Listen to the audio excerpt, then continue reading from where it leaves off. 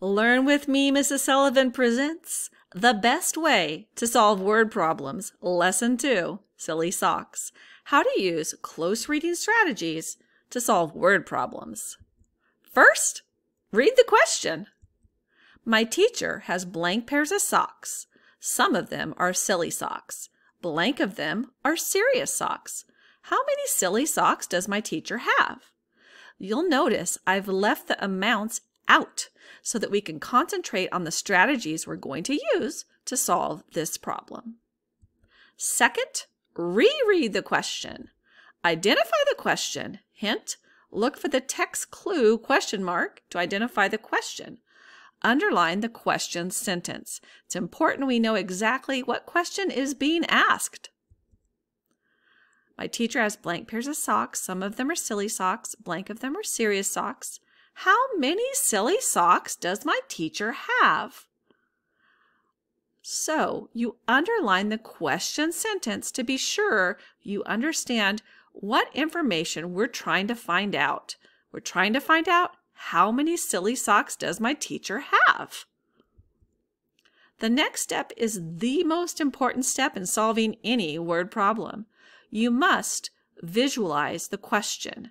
Make a mental picture of what the question describes.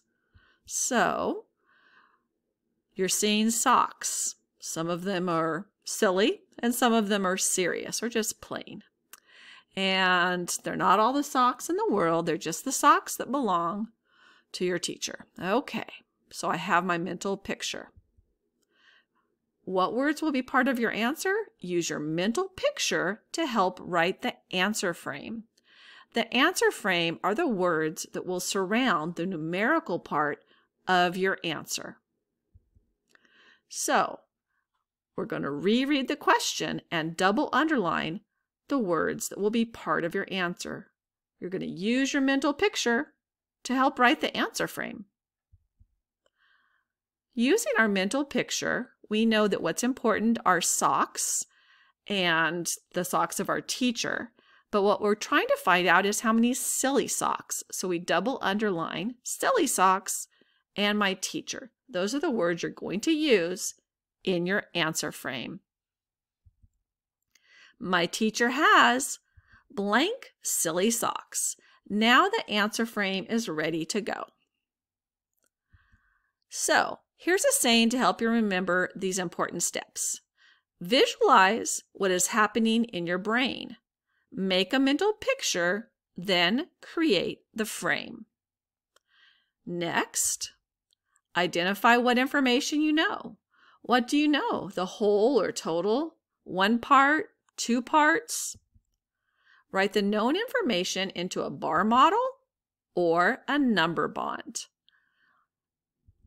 All of these, a bar model or a number bond, not only records the known information, but is a clue that helps you to proceed to find the missing part.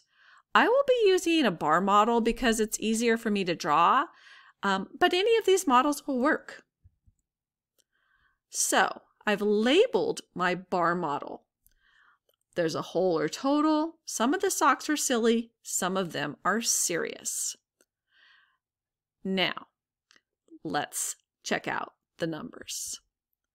My teacher has 93 pairs of socks. So this is my whole or total amount of socks. So I record it into the whole or total portion of my bar model.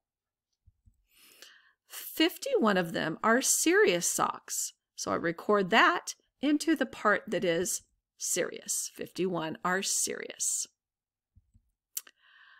If we know the whole and one of the parts, we must remove the known part from the whole or total to find the value of the unknown part. So now we're ready to find that unknown part. There's a lot of different ways that we could do this. Often you're asked to show it in more than one way to prove your answer. So we're going to do base 10 blocks for our first way. So I make a model of 93, my total, in base 10 blocks. I need to take away the known part from the total to find my missing part. So I take away 51. And what remains is the other part. And that happens to be the silly socks. So I see I have 4 groups of 10, 2 ones. I have 42 silly socks, but I'm not done yet. I have to fill in the frame. I would never hang a frame up on the wall without a picture in it. I have to fill my frame with the answer.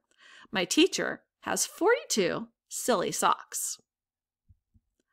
Now we're done when the frame is complete. So, anytime you know the whole and one of the 2 parts, you must take the known part away from the whole to determine the unknown part. Takeaway is also known as subtraction. Here's another strategy you could use to solve. But you're never done until you fill in the frame. The answer is the completed frame. Let's review the steps. First, read the question. Second, reread and underline the question sentence. Third, visualize, make a picture for your brain, then prepare the frame. Double underline words from the question you will use in the frame. Write the frame for the answer. Organize and record the known information into a bar model or number bond. Solve to find the information that is missing from the bar model or number bond. Write the answer in the frame.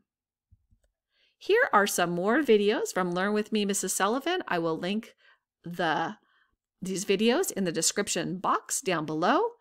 If this was a helpful video to you, please like and subscribe. It really helps the channel. And as always, thanks for watching Learn With Me, Mrs. Sullivan.